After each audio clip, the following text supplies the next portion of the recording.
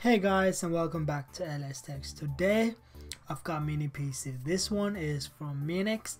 This is the Nano Z or C depending on how you want to pronounce it. This is the Z83-4 Pro guys. So this one goes for £180 on Amazon guys. So I'm going to leave a link in the description. Do check it out.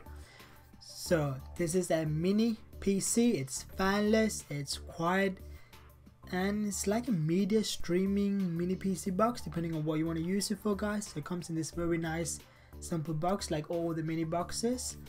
So at the front you got some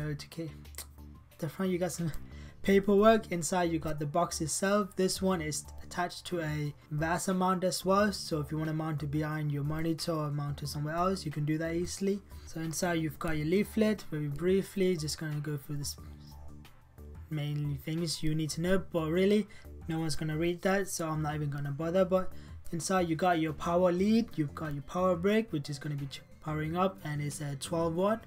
Inside you've got a Ethernet wireless receiving adapter. You got your HDMI cable, which is nice to see that included.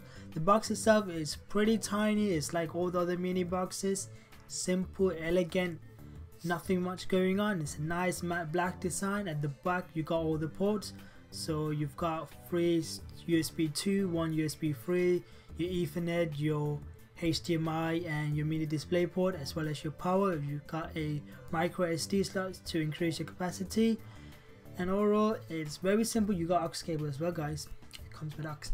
So powering this up was very simple. Just plug it in, connect all of the things. Everything was smooth and it was working perfectly fine. I didn't have any lags, anything. So it's a standard Windows 10 PC guys, so it's preloaded with Windows 10 Pro, so that's extremely nice.